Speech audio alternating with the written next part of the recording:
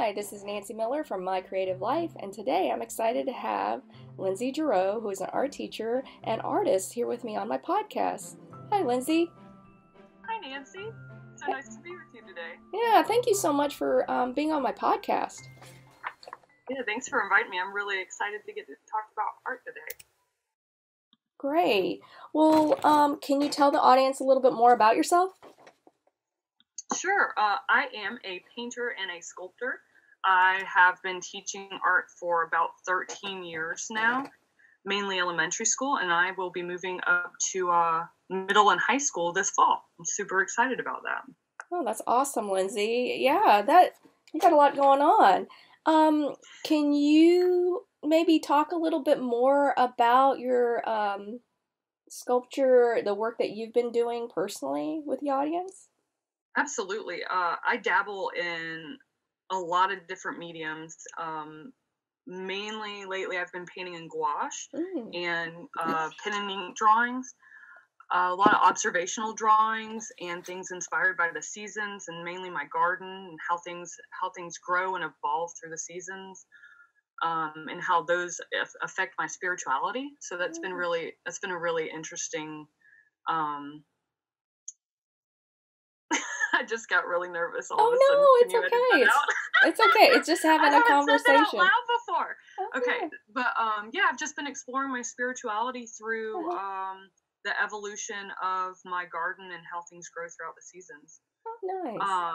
And then as far as sculpture goes, I'm primarily a ceramicist. Okay. Work a lot in hand building, figurative sculpture, a lot of animals, birds, little Venus figures, things like that. Really whimsical stuff. Oh, fun. Well, I saw the work that you and your husband had done on Facebook. I think you guys were posting some stuff about your studio space. It looks fantastic. Yeah. Dude, look at my jewelry. These windows. Oh. So the nice. side lights are screened in. They open. Oh, wow. So I can get the cross flow, and you can see my loom behind me and my sewing machine. I've got amazing. I like puppets, That's so I've been working on that puppet for a while there. Oh, awesome. I've got all my paints and little bits, and my husband does Warhammer. He's a gamer. Yeah. So those are his sculptures. Cool. Above me, and you can see some of my pen and inks. But it was a single car garage, and it was the best thing we've ever done to close it in. Oh, awesome. I'm so happy. Well, I'm so jealous. I was like, oh my gosh. I saw these pictures as it was progressing. I was like, oh, that is a nice space for, just have that space. It's, because art. Dream of dreams. Yeah. So that's awesome. That's great. So that's really nice that you dabble in all these other disciplines, because I think that makes it easier to help, especially when you go to secondary. Well, even in elementary art, you get a wide breadth of things, but then in high school, the students maybe specialize a little bit more on certain things, so you can help them out in whatever direction and give them some guidance in that. Gotcha. So, can you talk about a little bit, maybe some artists that have inspired your work? Sure. I am a huge fan of the pop surrealists. Oh. I actually, in undergrad, my exit show was called Technicolor Nightmares. Ooh. And it took comic book imagery and fables like cool. Little Red Riding Hood and things like that, and the Hansel and Gretel. But I turned it so that the stove was eating the witch instead of the witch trying to eat children. And I took the playfulness of pop surrealism and the colors, and I really like the obscene colors, and it's very Fauvist almost. Oh, okay. So lots of really purely saturated color, contrasting color, really curvular shapes, like very abstracted. I don't know. It's really fun. It's really playful. Very cartoony. I'm a living cartoon if you did that. Yeah, your students will like that because they like, even in high school, they like to have somebody who's excited about, what they're teaching. So that's awesome. I can totally tell that about you. There was a question before. I always do this. I don't know why I skipped this question, but I wanted to ask you, when did you feel like you knew you wanted to pursue art or that you were an artist? Always. But the one thing that always sticks out in my mind, there was a book when I was little called Panda Gets a Paint Set. And in the book, Panda is black and white, and he gets a paint set, and he paints a scarf and his mittens, and cute. he paints his whole world, and eventually he paints a rainbow, and he lives happily ever after. Well, I have the painting that I did of Panda and his paint set from when I was probably maybe 4 at most. And that was the first time I remember somebody going, "You're good at this. You should be an artist." But the desire to paint and create has always been the biggest facet of my personality. Like, I've always been really driven to make stuff. Oh, yeah, that's awesome. So, like, when did you realize you wanted to become a teacher? I know that's a little extra question there, but I like it. Yeah. So creating and teaching have always been kind of wrapped in together.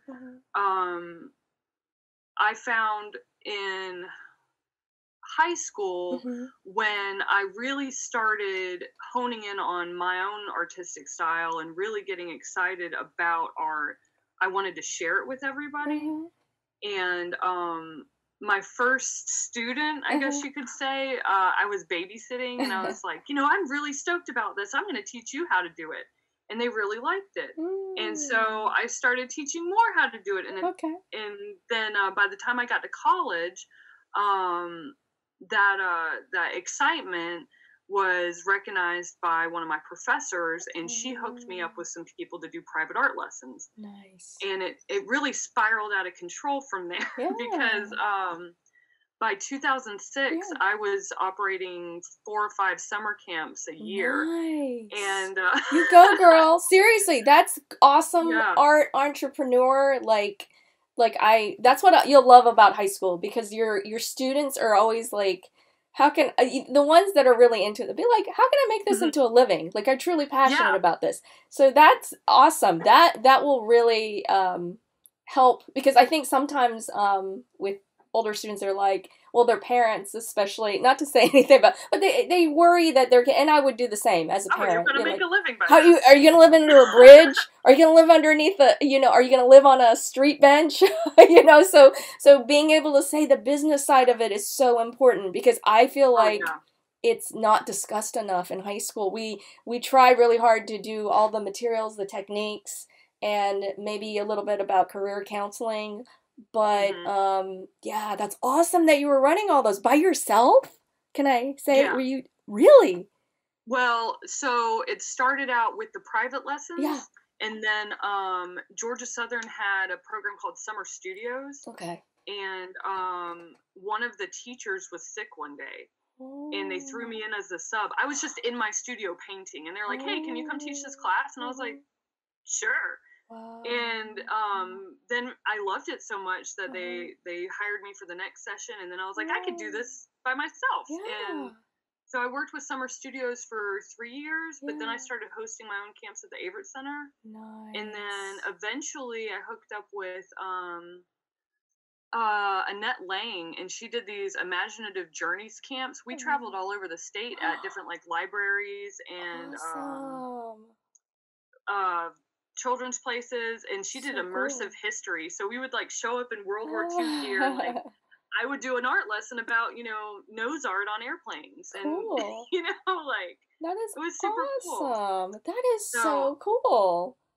Yeah, it's been a really bizarre track to teaching. So I started that in 2005, 2006, and I didn't get my teaching credentials or even start them until 2011.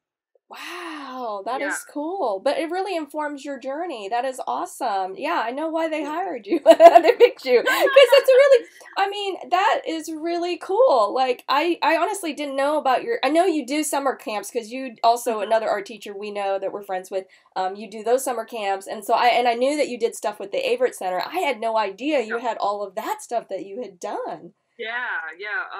I was with Imaginative Journeys for 3.5 years. I was the resident artist at the Averett Center. I was their first resident artist, actually. So I had a studio up there and did weekly classes. Nice. I've probably hosted, I'm going to say, over 15 camps at the Averett Center. Wow. I've worked with the City of Savannah Cultural Arts Center for several years. Nice. I've really been all over the place. I've been as far as what was it, LaGrange? No, Noonan. Wow. We did some work in Noonan. So I'd really hoped to travel with I really enjoyed traveling, but you know, as you get older, you really want some stability. And that's one of the things that brought me back to getting my teaching credential, is because I wanted to see my students more than just 1 week at a year. Yeah. You know, I wanted to watch them grow. That's awesome. And have that stability of having my own classroom and not working out of a storage unit. Yeah. So I literally had a storage unit, and I would just go pick up my supplies, and I'd go teach, and then I'd bring them back. That's awesome. So, man, you're like grassroots. That is so cool, Lindsey. That is awesome. That's amazing. No, I really, because it's something that a lot of people don't realize. Like, I love that about teaching. This is the part that kind of hooked me in with teaching was, well, I mean, it's great, the light bulb and all that stuff, but it's also because you will find the ones that truly love art. Like, in any classroom, like, in elementary, they all love art, but there were those ones that I was just like, ooh, you love art. Like, you really love it. And so you watch them grow, and as they get older, when I taught elementary, they would come back and they'd come see me. They would show me their work. I would give them some advice about, well, if you're looking at digital art, I would try XYZ, or you're thinking about this as a career. Like, I love that aspect of it. And so it's really nice to have that camaraderie with your students. So that's awesome. That's great. Yeah. So, like, what are you working on currently? Is there any personal project because of the virus? What have you been working on at your house? Oh man, all the things. So the past couple years have been kind of a whirlwind for us. After having Thomas, he was in the NICU and I was on bed rest, and then I went right back to work after he came out of the NICU, and then John deployed and and so I haven't really had a lot of time for personal work. So when quarantine hit, I made a list. We started attacking it. We organized the studio. We put in some new garden beds. I started painting. We're doing drawings. I'm finishing some prints. I've been embroidering. Wow. I brought my sewing machine out. Nice. It's been really cool. Nice. I hate to say that it takes a global pandemic, but as a creative, I needed this time, you know? And I have a lot of unfinished projects just from quarantine, but it's been really refreshing. Awesome. You know, I even painted the kitchen. Oh wow.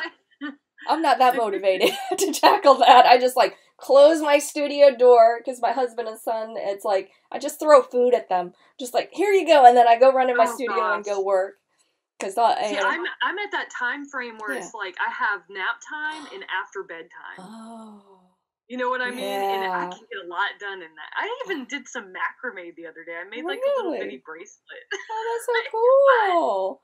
Well, I haven't seen your embroidery, or maybe I missed it, because sometimes I hate now how Instagram, like people who I actually legitimately follow, I don't see their work anymore. I'm getting some weird stuff.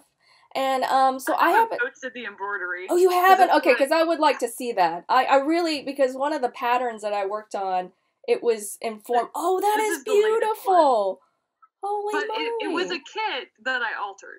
So it's like I didn't post it because I can't take credit for it. You know what I mean? That is cool.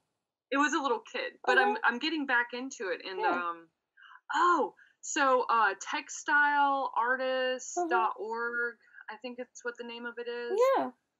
If you're interested in slow stitch at all, they've been having a weekly challenge since quarantine, and holy cow, the work coming out of that is amazing, Nancy. Really? Like, I'm gonna send you a link to it right now. Oh yeah, that'd be awesome. Wow. It's been so inspiring that I plan on sharing some of the challenges with my students this fall. That's awesome. Cool. Like, it's been brilliant. And the way that they've got it structured is each week is a different featured artist with a different technique with an article that supports it in a video. Cool. Like, it's really well curated. Wow. And it's all hand stitched up? It's all slow stitch. Really? Yeah. It's amazing. That's neat. My hope is that now that John has left, that I'm going to start the challenges up. I haven't started them yet. That's awesome. That is so cool. Yeah, I love the look of embroidery. I don't know if I have the patience, but I love the look of it. And then, so I've been experimenting with, like, some of the line work that I see embroidery. Like, I like that, and putting it in surface design and mimicking some of that. So I love, it's so beautiful, and I go like, oh, but I don't have the patience. I just don't have the patience to do it, so I do it digitally. But it's amazing to see the work. Quality. Yes. That embroidery has. I'm actually going to be teaching fibers in the fall. Oh, cool. Nice. Yeah, and at first I was really overwhelmed by that because they have a large fashion component, and I'm not a fashion designer. Oh, it's okay. But I am an upcycler. Yeah. So I'm stoked about upcycling, but I really want to explore fibers as a process for mark making. Ooh. And that's that surface texture and building up the texture by embroidery and by felting and cool. By assemblage and slashing the fabric and putting back into it and sewing back into it. Like, I'm really excited about that. I don't know if that's what they expected me to teach, but that is what I am excited to teach. Yeah. Oh, and the dyeing. I want to dye fabric so bad. It's going to be amazing. And like shibori and cool. Eco dyes. And wow. I'm getting really excited. Yeah, you'll do great at that. I mean, I did I did the whole fibers dyeing in art ed. I wasn't a big fan. It's so messy. Yeah. And I would do it in my kitchen. It's so messy. And it's like the chemicals and stuff. My son was really young too at that time. So I'd get a little paranoid. He'd end up eating something because it looks like candy. But so I really liked basket weaving. I know it's kind of weird, but I'd get into the Zen thing. I would watch the forms that come out of basket weaving that I was like, this stuff is really cool. Yeah. So yeah, I did that. You'll have so much fun because there's so many different possibilities with that. I think that's awesome. That'd be great. And I'm in the my classroom's the old home ec room. Oh. So at the high school, there's they have the sewing tables that go, like, they hide away, and then they have there's several stoves in there, so like I can do I can do the dyeing on the stove and stuff. And that's awesome. Like, some of the stoves aren't operational, so I'm asking them to take them out. But it's so weird. I'm in the home ec room, Nancy. That's awesome. But it's a huge room. It's an amazing space. Awesome. It's a really cool space. Well, I think this is gonna be really up your alley. I mean, just talking to you and about the ideas you have for this, I think it's a good fit. I think it's a very good fit. So I am always gung-ho. Like, if I'm going to do something, I'm just going to do it. Yeah. And when I interviewed for the job, I already had my scope and sequence written. Whoa. And I was like, fantastic. They were like, so how would you start off the first semester? And I was like, perfect. And here it is. That's an awesome tip. I mean, seriously, if anybody who's listening and you're you're trying to get into being an art teacher, because I went ahead and started when it was the 2008 recession. There was like one art teaching position in like 5 or 6 counties. I was applying, like, we're here in Georgia, and I was applying in South Carolina. I mean, it was so bad. And things like you're saying, it shows that you're prepared, that you know, and I think especially in secondary, that's really, really helpful because they don't want to know that you're you're going to spend, because your class sessions may be longer, you might be on a block schedule, and how are you going to fill that for 90 minutes or 2.5 hours? I think we're on 50s. Really? 50-minute? Yeah, we're on a 7 period. Okay. So they want to block. Oh my gosh, the prep involved with that. It wouldn't be that bad. 90 minutes would be great. I think 90 minutes would be the sweet spot for high school, because then you can, like, if you're doing projects like you're doing, because I always feel like at 40 minutes you're just kind of warming up. You've had to explain stuff. You've had to demonstrate. Then you're really only going to be, if you're lucky and you talk really fast, and then you got to incorporate cleanup, you got 25 minutes of actual working time. And so 90 minutes, I always feel like that would probably be for secondary, kind of, especially high school, the sweet spot. Because if they're working on a longer project, something bigger, then you can really see the progress of that. But when I do private lessons, it's usually about 90 minutes. Oh, really? Okay. That would be, and even like when I do workshops, I did a printmaking workshop last summer, and it was 90 minutes. Oh, it was cool. Perfect. That was really nice. Wow, you are one busy lady. That is. I don't get to do any workshops this summer because of coronation. Yeah. Actually, Carla and I we're moving ours to the end of July in hopes that we'll be able to teach by then. Okay, gotcha. That's awesome. I love working with Carla, and our teaching styles are so ultimately different that we really complement each other. It's so That's great. Awesome. That's great. Well, I love. She's very calm and precise. And like, y'all, we're gonna do it this way, and I am like over the top excited and really messy, but I clean up. Yes. So like, I don't know. I love working with her. She's great. Such amazing ideas. She's oh my gosh, I love her. Yeah, she's wonderful, and she's I mean, I went to art education, my certification at Armstrong, and that's where I met Carla. She was there with and she just was really great to talk to, really, really kind and sharing with all her knowledge. And so just really sweet, just really nice person. Yeah.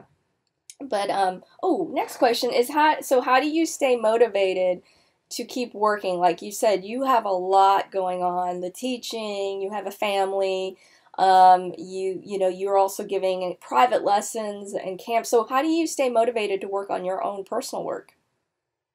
It's compulsory. So like I said before, it really is an intrinsic part of my personality.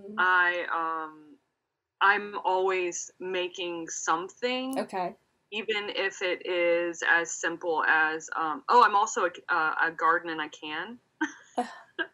So I'm always making something. I also bake bread. Oh, nice. So if I'm not creating traditional art, painting or sculpture or printmaking, I'm in the kitchen and I'm baking or I'm canning or I'm gardening or I have to have an outlet for all of the creative energy that I have. So if I stop doing any of that, it's something seriously wrong, like I'm sick. Oh, yeah, because I get cranky. If I haven't done any artwork in a while, people are just like, what is wrong with her? She's usually a nice person. It's like, I haven't had time to make anything. I'm just like, Urgh. So, I find it's very relaxing, and everybody's personalities, or even if you're a really outgoing person, you're an artist, it's that kind of that need to find time to just make something. And so make anything. Yes. Yeah. Totally agree with that. Oh my gosh, when we were on bed rest, I was on bed rest with Thomas for 6 weeks. Ooh. And I had a girlfriend of mine go into my classroom and get my felt stash. And it was at Christmas, like I think it was either December 10th or 12th that I went on bed rest. Yeah. And so I was there through Christmas and New Year's, and I covered that room in felt ornaments. It was like I had a 6-foot tall felt Christmas tree, and I made ornaments for all the nursing staff and like ornaments for all my friends, and it was I I didn't stop even on bed rest. Wow, that's fantastic. I had like a card table in the corner of the room, like a folding card table with all my crafts on. Awesome. That's amazing. It was actually really fun. Oh, cool. Do you have pictures of that? Did you take pictures? Yeah, you absolutely. should post those. Oh my gosh. Are they on your Instagram? Say again? Are they on your Instagram? Have you posted them? No. Oh. So I didn't get Instagram until Carla and I did a clay workshop. Was it last summer? I think it was either last summer or the summer before last. We did an Amico workshop. Okay. And some of the girls at the workshop were like, "What's your Instagram?" And I was like, I don't know. And they're like, "No, we're setting you up an Instagram right now." Nice. And I'm very thankful for that because, I mean, you can just scroll and geek out on art all day long with Instagram. Yes. But I did not know because I mean, I'm not very media savvy. Like, I don't know. That's all right. I need to get better at that if I'm working with high schoolers, though. Oh, it's all right. No, I think that's awesome that you're on there because I do for those same reason. And I didn't start Instagram. I don't remember why, but people kept telling me, like, are you on Instagram? Are you doing Instagram? And it's kind of that same thing. It's like, should I be doing Instagram? I don't know. So I guess I started, and I was just like, I will talk to people more on Instagram just because the demographic is, they're more artists, they're visual artists usually, and so it's easy to DM people and talk to them. That's personally why, and then also keeping up with friends who are into the arts, so they're usually posting, so. But no worries, yeah, I was a late joiner to Instagram. I'm going to try to find a picture of that Christmas tree to send to you, though. Oh, yeah, definitely send that to me. So, my next question is, where has it been your favorite place to work on your art? Ooh. That's really hard because I do so many different types of art, and I have made art in so many different types of places that I'm pretty, I don't know. That's really hard because I'll have to say my studio at Georgia Southern was probably my favorite. Oh, really? Why is that?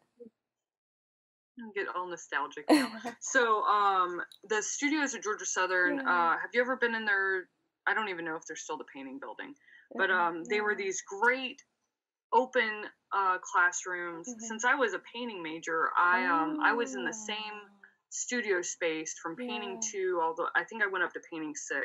Oh, wow. So, I mean, several years in the same space. Wow. It had this great big wall of window, and there was a nice ledge in the window, and I had my little tchotchkes and my plants, and I had this wonderful tabaret that was probably 5 foot long with a glass top that I could mix my paint on. It had these great deep drawers that I could put all my things in. I had 3 easels. So I had multiple paintings going at the same time, and then there was a cork board behind my easel. So I had all my reference pictures and all my mantras, up on the cork board, and it was just a really groovy space. And I shared it with, let's see, there was 4 of us in the studio. So it was, I really, man, it was wonderful. Wow. I love that because we could feed off of each other's work, and depending on what semester it was, people switched out, but I was in the same spot for most of the program.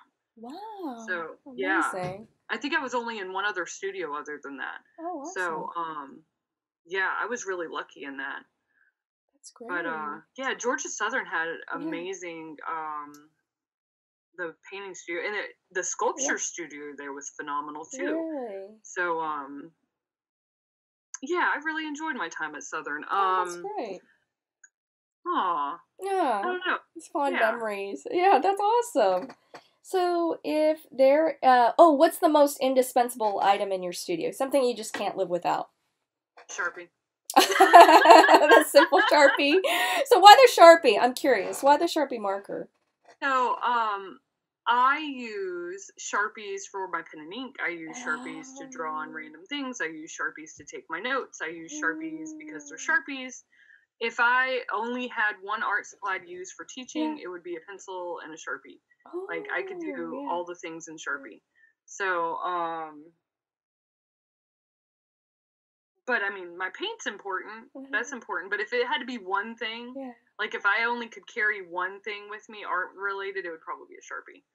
Nice. Yeah, and it's small and practical. Hey, that works. So if you could go into a time machine and go back to your younger self and tell yourself some advice about being an art teacher or having your own art business, what would that be? Or it could be both, in your case. So I was pretty driven from a very young age of wanting to be an artist. Yes. And when I decided to have my own art business, nothing stopped me. Awesome. But I will say that there is a book called The Four Agreements. Oh, let me write that down. Yes, and somebody loaned it to me after my first son was born. Okay. And I really wish I had read that earlier in life because it was so simple and so life-changing. Because I've always been an artist. I've always wanted to be an artist, and nothing was going to stop me from doing that. However, the interpersonal things that revolved around my drive to be an artist were not always easy. So the Four Agreements really helped with that, and they are to be impeccable with your word, which I've always been really good at that, except for, sometimes people think I'm a little bossy, but don't take anything personally, and I think that's really important as an artist. Yes. So, and as a human being, because we all get upset so easily when some people, don't have any intent behind it. So don't take anything personally. But the big one, the really big one is don't make assumptions. So, which can go back to don't take things personally, but don't make assumptions. You have to dig and you have to find out, the intent behind different things, and you have to make sure you have clarity. And then the last one is always try your best. Always do your best. And that looks different on different days, which is really important because, being so driven, I want to do it all the time. And it's not realistic. It's not. But as long as I'm doing what I can. Yes. And so in fact, you said you were going to ask me that question, and that was the first thing that popped into my mind was the Four Agreements. And I really think that I'm going to post them in my classroom at the high school because they were so life-changing for me. That's awesome. Yeah. Because I think it's, like some of the things that you're saying as an artist, I think there is that, because it is so personal to you, it is your work, and you're putting it out there, and it's a little bit like, what are people going to think? And I finally realized I am not competing with anybody, and I have to remind myself, you're never competing. I am competing with myself, and am I a better artist than I was 6 months ago? So I feel like, am I getting better? And then getting compliments from friends and family saying, your work has gotten so much better. And that's great because I'm paying a lot for graduate school. So I'm glad it's working out. But I think because I felt like in my undergrad, there was this pressure like, oh, I'm competing with all of these people. Sure. And I think it's that switch, flipping that and understanding that I'm learning from other people. And I really feel like I needed that journey to be an art teacher. I had to spend 11 years as an art teacher and also learning from my current students. They are so business minded. I have some that are already, and they're so young and they've started their own businesses, and I'm so proud of them that they did this. Yeah, and I'm just like, well, they're in high school and they're doing this. Why am I not? And then I realized, like, if they can do it, I can do it. And so I feel like I had to have that 11 years. I think everything comes at a time and a place, and you do what you can. Like when I first had my son, I was lucky to find any time to work on anything, and you feel a lot of guilt. But, you realize that somebody said it to me. And it was one of the people maybe that I interviewed, and I can't remember who, I was just talking to him, but it was like, the season that you are in of your life, those seasons ebb and change, and that is a natural flow to life. You are not always just static on a, your road goes up and down, and so your life should reflect that. So yeah, that's really awesome that hearing that from somebody else. Talking about that ebb and flow. Exactly. I had somebody come to my classroom yesterday. I'm packing it up, and she's like, "Why are you going to leave us? You're so good with the littles. Why would you ever want to do high school?" And I'm like, I'm ready. Like I've wanted this change for a very long time, and I thought I was going to be a professor of art. I never thought I was going to teach elementary school. It's time. Yeah. I'm so ready. Yeah, and I think what you want, like, I mean, for everybody it's different, and those things can change and evolve. That's what I've found. And so just my first goal was I wanted to keep it kind of as when I was an art ed major. I was like, keep it simple. I just want to make it to an art teacher. Next, go to the next, and then figure out what that is for everybody, and it's different. But I think you're going to really enjoy it. I think your students are also going to enjoy you and your personality, because I know I would be excited to go to class, especially when you're going to a 8 a.m. class, and so everybody's tired. And so, yeah, your personality, I think that'll be a really welcome in the high school. And you know what? You will probably have the opportunity. Will your students maybe feed into that high school? Is there an opportunity that you might have some of them?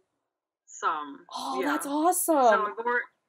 So I will see some of them. In fact, my rising 6th graders, so one of the things that really sucks about all this is that I got the job after we went on quarantine, so I haven't gotten to say goodbye. And, being at that school for 7 years, I've watched those babies grow up from pre-K. Yeah. So, but the few kids that I've had in my Google Classroom or the kids that I've run into public, I've been telling them personally, hey, I'm leaving. I'm going to the high school. Come see me. Yes. And some of them have been really excited, and then some of them are mad. But I'm very hopeful that some of them will feed into me. Oh, and I'll be teaching a random 7th grade class. Oh. So I'll be able to. It's intro to art. Okay. And they'll feed into the high school. So I'll kind of put the feelers out, and then the middle school is on semesters. So I'll have 2 separate classes of 7th grade to feed into me. Awesome. When they finally get to the high school. So that'll be pretty cool. That is cool, because it is, to me, one of the big parts, and I don't know that they always emphasize this in my art education experience. It's those relationships. Man, that is like gold. Like, after you've been anywhere, because I was at my elementary school for 8 years, those students, like, I didn't even have to, they were amazing, because they knew exactly this is where she wants the paints, this is how she wants things cleaned up. They had it down to a science. So if I only had, because maybe a group of students maybe needed a little bit more time, I could get them to clean up in like 2 minutes. And we could doing a clay project. I mean, like, guys, we got to clean up now. I gave you 5 extra minutes to work. So you know what to do. And like, boof, it's like done. And that's stuff like that. And being able to trust your students. Oh, I need you to run this, or I need you to do this, or can you go? Yeah. They knew exactly how I wanted it done and what my expectations were. So and you're gonna love it in high school because they're bigger, and then you can let them really have some freedom. So. Yeah, I think one of the saddest things about being a specials teacher at the elementary school is that nobody realizes that you have that 6-year connection with your 5th graders. Exactly. That you've literally watched them grow for years, and they assume that your experience is like theirs. You get them for 1 year at a time, and that's like, we really get to know those kids. Like, I went to the gas station yesterday, and I recognized one of my babies from the back of the head. And she's 16 now. Wow. You know what I mean? Like,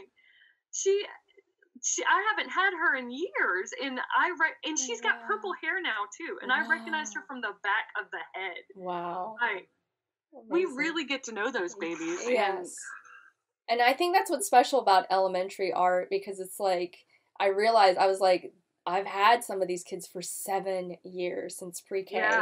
and they just, yeah, and it's fantastic. Most of mine, I hate to say it, they change so much between middle and high school. I'm like, I don't recognize, especially the boys. I'm like, are you the same? Boys? Yeah, I a better time recognizing the girls, but the boys, I'm like, they've shot up like 5 feet, and they've like, and you're like, is that the same student, that little baby in elementary school? So, yeah, I definitely feel like, yeah, there's great perks about elementary, and there's great things about high school, and I'll have to have you back on the podcast so maybe we can talk a little bit more about that, just the different things that you get out of teaching those different areas.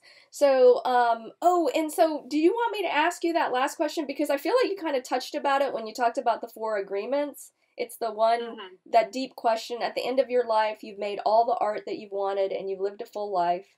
If there could be nothing left behind of your existence but a note you've written with 3 final truths, what would those truths be? Ooh. You know, I read this question when you sent them to me, and I don't think I fully grasped how deep it was. Because now that I'm thinking about it, I'm like, wow. So it's the only thing left when I'm gone. Yes. 3 truths. No artwork, just a note. Man.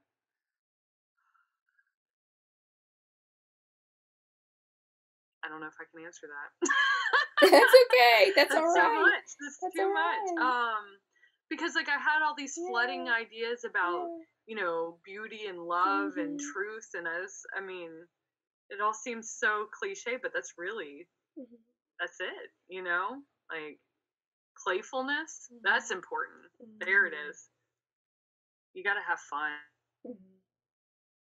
That's great. Well, Lindsey, thank you so much for being on my podcast. And everybody, that was My Creative Life. Thanks for listening.